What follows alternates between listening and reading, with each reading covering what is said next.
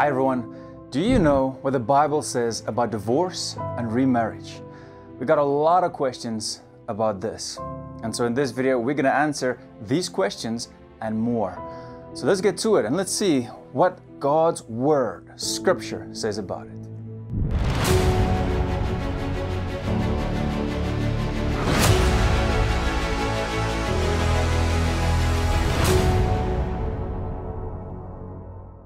Now just very quick, if it's the first time that you're here, my name is Daniel and welcome to DLM Christian Lifestyle. If you haven't subscribed yet, please consider it so you won't miss any of our future videos. Now, what does the Bible say about divorce? How does God feel about it? Well, we know He doesn't like it because He created marriage to be held in honor of all things. Hebrews 13 verse 4 says, "Let marriage be held in honor among all, and let the marriage bed be undefiled, for God will judge the sexually immoral and adulterous." So God doesn't like divorce. I mean, who likes divorce? Nobody likes it. If you go through it, it's a lot of pain, a lot of suffering, especially for the kids. And they have to go through this for the rest of their lives. It causes a lot of damage. That's why God hates divorce. The Amplified Bible says in Malachi 2 verse 16, "For I hate divorce, says the Lord, the God of Israel, and him who covers his garment with wrong and violence, says the Lord of hosts. Therefore, keep watch on your spirit, so that you do not deal treacherously," and then in brackets, "with your wife." Divorce is a terrible experience, and that is why it is so important to pray before you marry someone, to make sure that it is the right person, to make sure it is God's will. Because you know, marriage is amazing if God is in it, if He's in the middle. But if you marry the wrong person, it can be the worst experience in your life. Genesis 2 verse 24 says, "Therefore a man shall leave his father and his mother and hold fast to his wife, and they shall become one flesh."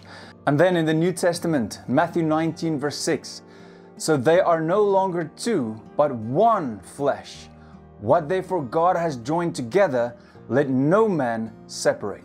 That's why divorce hurts so bad, because you've been with that person for a long time. You were one with that person, and now what you were, could have been, all of it has been ripped from you. But if your partner does not love you anymore, if he or she has cheated on you, then this is a situation where it's actually permitted to divorce. Listen to the answer that Jesus gave certain people when they asked Him about it. Matthew 19 verse 3 to 11. "And Pharisees came up to Him and tested Him by asking, 'Is it lawful to divorce one's wife for any cause?' He answered, 'Have you not read that He who created them from the beginning made them male and female? And said, Therefore a man shall leave his father and his mother and hold fast to his wife, and the two shall become one flesh.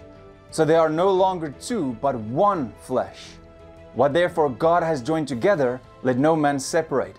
They said to Him, 'Why then did Moses command one to give a certificate of divorce and to send her away?' He said to them, 'Because of your hardness of heart, Moses allowed you to divorce your wives, but from the beginning it was not so. And I say to you, whoever divorces his wife except for sexual immorality and marries another commits adultery.' The disciples said to Him, 'If such is the case of a man with his wife, it is better not to marry.' But He said to them, 'Not everyone can receive this saying, but only those to whom it is given.'" So in this passage, Jesus says that the only way that you can divorce and marry someone else, is when your partner committed sexual immorality. This is very important to understand. Listen to verse 9 again. "And I say to you, whoever divorces his wife except for sexual immorality and marries another commits adultery." But now, this is only for the person who is not guilty. The person who stayed true to their partner, they can remarry. Listen to what Paul also says about divorce and remarriage. 1 Corinthians 7 verse 6 to 17. "Now, as a concession, not a command, I say this. I wish that all were as I myself am. But each has his own gift from God, one of one kind and one of another. To the unmarried and the widows, I say that it is good for them to remain single, as I am. But if they cannot exercise self-control, they should marry, for it is better to marry than to burn with passion. To the married, I give this charge, not I, but the Lord. The wife should not separate from her husband, but if she does, she should remain unmarried or else be reconciled to her husband, and the husband should not divorce his wife. To the rest I say, I, not the Lord, that if any brother has a wife who is an unbeliever and she consents to live with him, he should not divorce her. If any woman has a husband who is an unbeliever and he consents to live with her, she should not divorce him. For the unbelieving husband is made holy because of his wife, and the unbelieving wife is made holy because of her husband. Otherwise, your children would be unclean, but as it is, they are holy. But if the unbelieving partner separates, let it be so. In such cases, the brother or sister is not enslaved.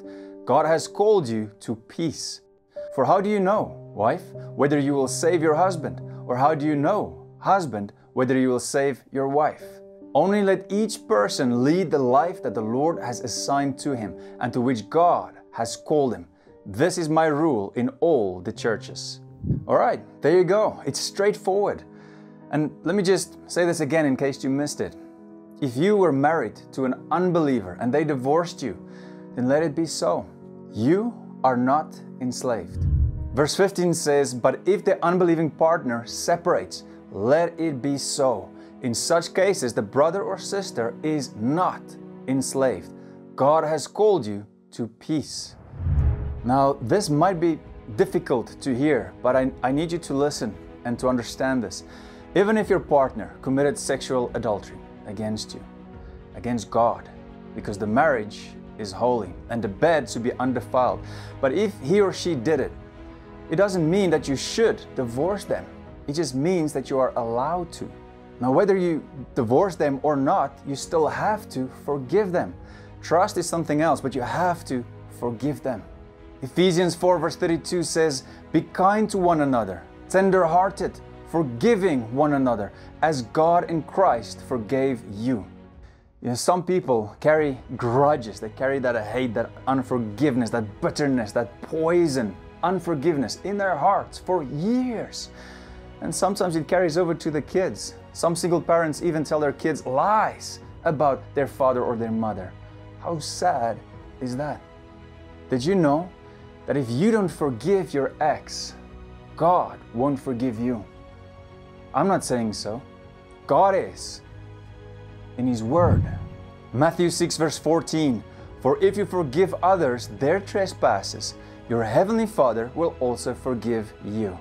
But if you do not forgive others their trespasses, neither will your Father forgive your trespasses. Don't let bitterness, that anger, that unforgiveness rule in your heart, because then you become a slave to it. Move on with God. And if you are in a situation right now where you're thinking about divorcing someone or marrying someone else, take it to God and pray. Talk to Him about it. Hebrews 4 verse 16 says, let us then with confidence draw near to the throne of grace, that we may receive mercy and find grace to help in time of need. God knows everything. He knows you, He knows your future, and you need to go to Him to talk to Him about everything in your life, especially big decisions like divorce or marrying someone for the rest of your life. Go to Him. Breakthrough prayer. Pray and pray and pray until you hear from Him, and He will lead you forward. Now, if you need marriage advice, please watch one of these videos here, and I'll see you there. And always remember, God loves you, and I love you too. Bye. Take my